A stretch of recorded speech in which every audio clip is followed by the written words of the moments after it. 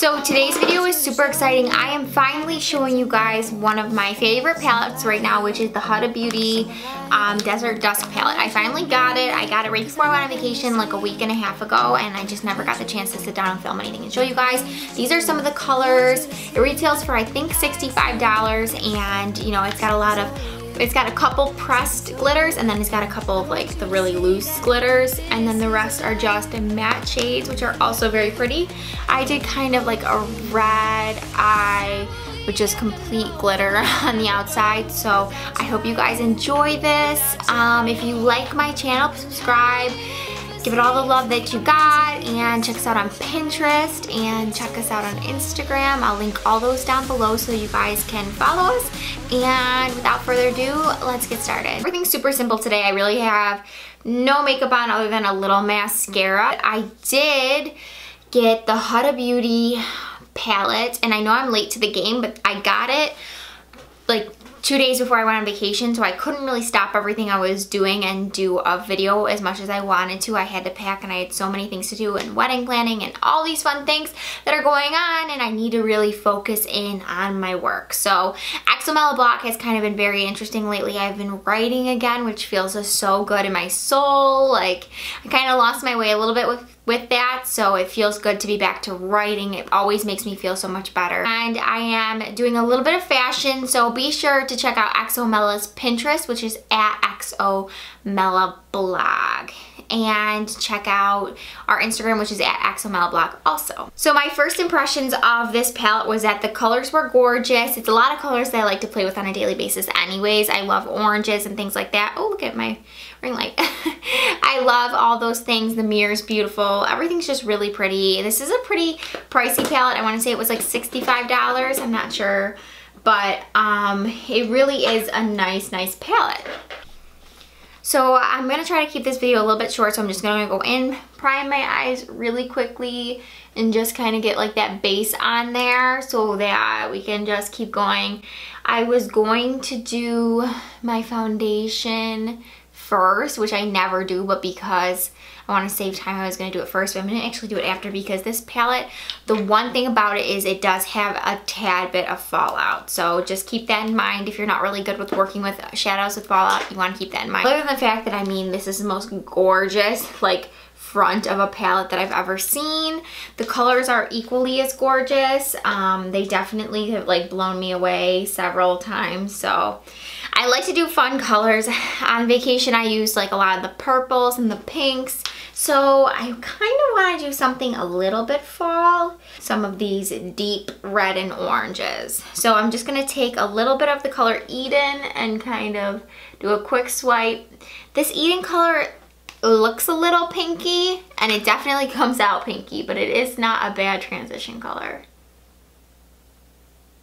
And I'm just using an Ulta crease brush. Not to mention I'm using the 3x magnified side of my mirror, which always makes me feel so much better about myself, and that's a huge lie because it's honestly really terrifying to look at. Keeping things going, I'm gonna go in with this amber color, which is like this deeper red, and I'm just gonna kind of use it to deepen up a little bit of what's going on here when I did the crease. It's gonna work with what we're gonna do with it. You don't have to use a super huge amount of the matte shades in this palette because they have a lot of color come off with just one swipe. To deepen everything up, I'm going to go in with this really deep red, which is the color Saffron, and this is just a different Ulta crease brush that I'm using. Like I've said in my other videos, I bought quite a few of them, and I do think that they're really pretty. And they work really well. So just keep that in mind if you're unsure of what kind of brushes you want to use. I know they have different kinds of brushes for everything, and sometimes that's where things get complicated and people kind of, you know, not mess themselves up, but they do stress themselves out. If you find a brush that you like and you feel like it works really well for different colors, then just kind of stick with that. I go back in with an eyeshadow base because I want this to be beginner friendly. Like, I don't want you to feel like you have to be like a professional makeup artist to be able to use these types of things. And so I'm just going to do one eye at a time. So I just applied it to this, and then I'm going to go in with this super pigmented color Cosmo, which looks like a loose like glitter. I'm going to try one side with this super compact airbrush crease brush from IT Cosmetics. And I mean, this is really, really red. So I really like it, but it's definitely gotta be something that you're into. I think honestly, like, this could be a really cute look for Halloween if you want to do something like a little more dramatic for a shadow. So I'm just going to go in with a little bit more than I normally would and kind of just spread it around. And I'm going to do the same thing. I'm going to tap onto the color Cosmo, which is just that pressed color. I'm sorry you guys have to keep seeing the reflection in the mirror of my ring light. It's just how it goes.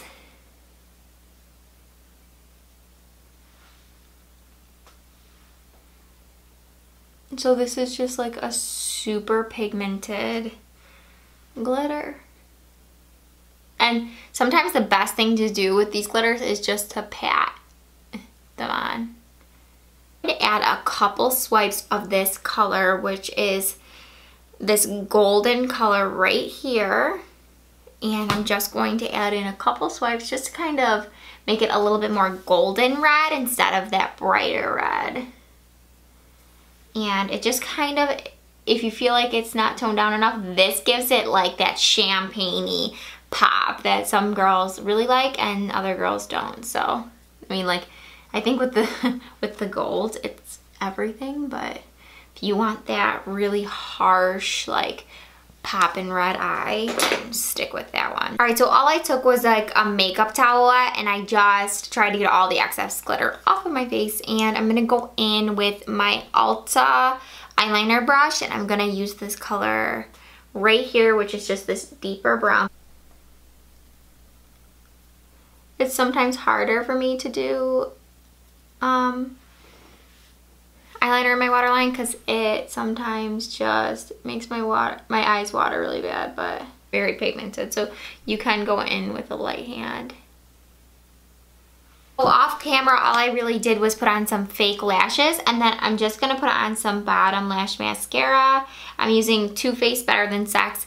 I don't like love this mascara for my upper lashes if I'm not wearing fake lashes, just because I feel like my eyelashes might be too thick to the point where this makes it look way too thick and clumpy. So I like to just use it on my lower lashes, and I think it gives them like a really pretty, like, dramatic look. So I just continue on with that, and like maybe like one swipe. I always do a swipe of mascara on my eyelashes after I put on fake lashes, just so that everything blends like really good. I'm gonna quickly clean up my brows. I'm gonna use the Anastasia Beverly Hills Brow Definer in the color Soft Brown, and I'm just going to kind of, all I really do is give a quick swipe over.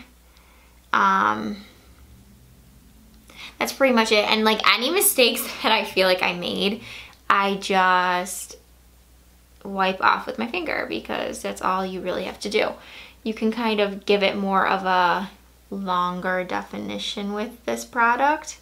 It's definitely really good for drama. I kind of use it as an outline, and then I go in with my I think this is A15 brush by Anastasia. The sides got like that, and then this one has a spoolie, and I go in with my Soft Brown Brow Powder Duo really quickly. I always use this side of things because my roots are dark and I am currently growing out my roots. Like, I go get highlights and I make sure that my hairdresser just keeps letting my roots grow up, but like I freshen up the blonde on the outside, and she always does like this piece so it doesn't look like, you know, I'm really going crazy, but I just like the way the grown out root looks right now, so I'm just going with it, and it helps keep my hair super healthy. I really want my hair to grow, so it's been doing a really good job growing, and I think that that might have something to do with it, that I'm not always, you know, bleaching it so much. Especially when you let your roots grow, you don't have to get it done as often, and the longer you let them grow, the more natural it looks. So it's a win-win here, people. I did just set my brows with Anastasia's Clear Brow Gel. I'm going to use It's like this duo ended. One side's to conceal your brows and the other side is a little bit of a highlight. So I just do like a quick swipe like that. This just kind of evens out your shadow. Concealer brush to kind of clean it up, and I would normally use my finger, but the shadow here is so sparkly that don't really want to take any chances and get it on my fingers before I do a full face. All right, so I start off by moisturizing my face. I use Kate Somerville's Exfoliate Glow Moisturizer. It looks like this. Next, I prime with Benefit's The Pore Professional Matte Rescue. It's actually been a second since I've done a full face of anything on camera. I usually only do, I'd only do like, okay, I'm gonna do just eyeshadow or just full face of foundation, but I decided let's just do the whole thing because why not? I'm taking the Fenty Beauty foundation. This is my go-to. I go to this foundation every single day. I always like just grab for it. I don't know why. I usually use Smashbox Studio Skin. I have oily skin, and that one really makes my skin look glowy without, you know, looking shiny. And this one also is just long lasting. It makes me look matte for a really long time. So if I'm going to work, I'm gonna use it. So I just do a couple pumps across my face. I usually use a beauty blender, I'm not gonna lie, but lately I've been using my Tarte's Amazonian Clay Bamboo brush. This is supposed to be used with their Amazonian Clay foundation. I find that a beauty blender sucks up a lot of the product, which is just not cool. So I decided, hey, I'm gonna try my foundation brush that I use with my Amazonian Clay foundation and see if I like it. And I have liked it, so I've just gone with it. The beauty blender just really did nothing for me with this foundation. It felt like it sucked everything up, and I know this foundation was sold with a brush. You should go buy the Fenty Beauty brush, but I didn't. So I figured I would first try it with one of my own brushes before I went spending any more money. So next I'm taking my Tarte Shape Tape Concealer. This is in the color Light Medium. I'm kind of tan right now. I just got back from vacation, hence why, but not a good excuse why I haven't done a video in a second. I do a little bit under my eyes. Try to do a little bit of a triangle. I do a little bit right here. I do a little bit right here. I've been doing a little here. Like I'm doing a full contour. I've been highlighting here. I've been highlighting here very lightly, and I've also been highlighting here. So look at that. And then I just blend.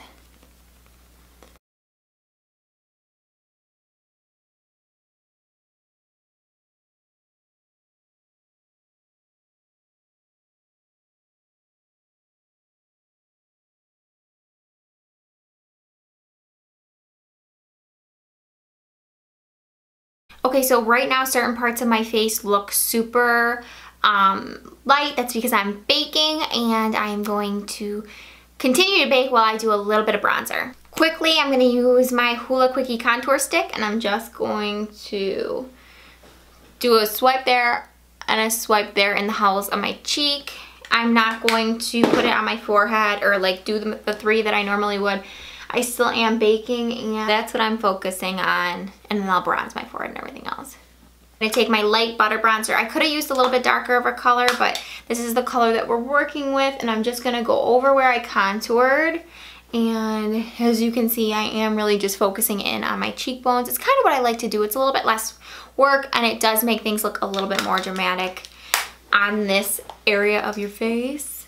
So I just kind of lightly blend that in, and then I'm going to wipe off all of the powder that's baking the concealer in. So just make sure, get it all over your face, and make sure you don't have anything left because you don't want any flashback. For baking, I did use Laura Mercier translucent powder. It's the only powder that I don't get flashback with. Just set my highlighter brush with my Makeup Revolution Illuminating Fixing Spray. All you do is spray it. I'm going to take my Becca Cosmetics Champagne Pop because I am obsessed, and yeah, that's just how it is. And the next one I'm going to use a different one because I really do miss my Anastasia.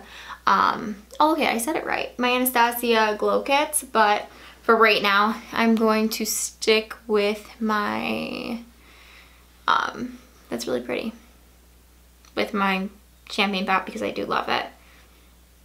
and I have no regrets when I use it.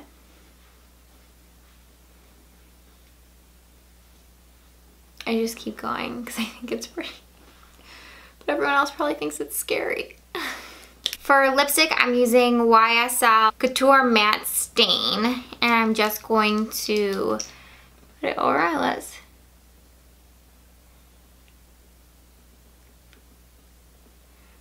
It's a really pretty rosy color. The big thing about this lipstick is it's just supposed to feel like you're not wearing anything. Thank you guys so much for watching. If you like this video, please give it a thumbs up and subscribe to my channel. And don't forget to check us out on all the different social media platforms I always link down below, because we're always creating new things, whether it's new blog posts about life or new outfits on Pinterest. You guys wanna keep up, I can promise you that. So please follow us on all different things down below, and I will see you guys again in my next video. Thanks for watching.